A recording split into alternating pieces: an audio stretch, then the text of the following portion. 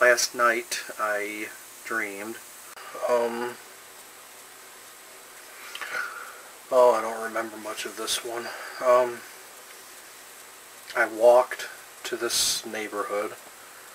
This neighborhood was filled with very old, very large, very expensive homes. Shortly after walking into this neighborhood, a police officer pulled up beside me. I was walking along the sidewalk and asked what I was doing there. I just looked like a suspicious person in a neighborhood like this. Like I just did not belong. That's how expensive the homes were here.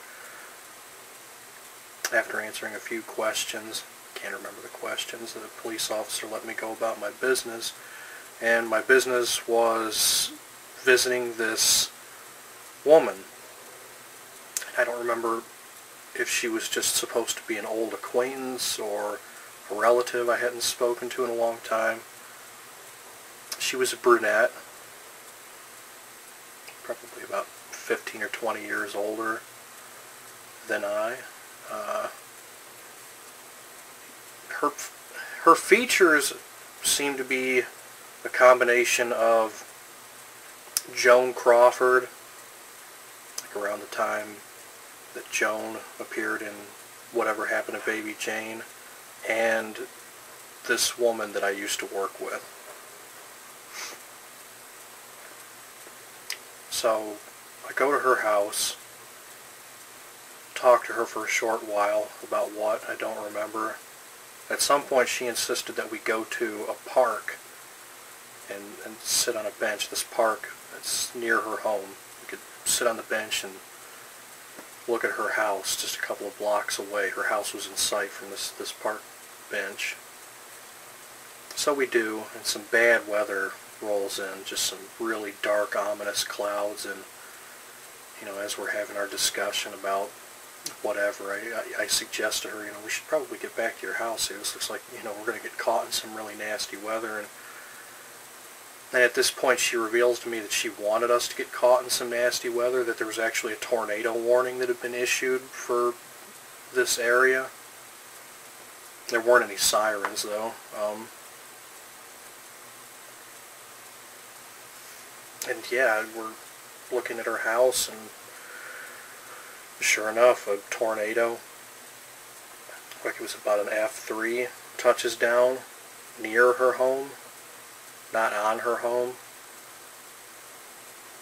I don't think there was any damage done to her home. It touched down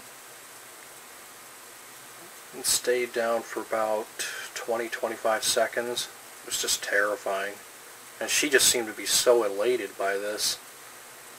And I'm flipping out. I'm worried, the tornado's going to be coming toward us, or we're just going to see her house explode like a bomb if it, But eventually it went back up into the clouds, and at that point I'm yelling frantically to her, like, come on, let's, take advantage here and just get back inside the home, down into the basement here, in case another one touches down. And she just continued to sit there on that park bench.